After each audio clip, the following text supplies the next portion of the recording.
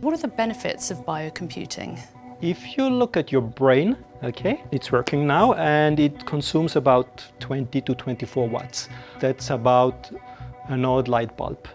Okay, it's nothing. And with that you have a great intelligence.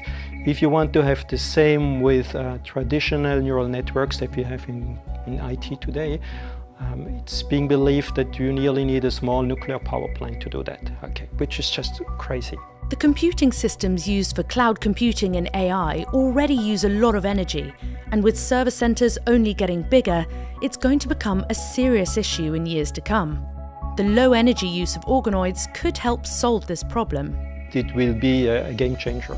We have something renewable, we have something which uses much less energy, we have something which is compostable, we're using less resources which are rare. So the future is coming.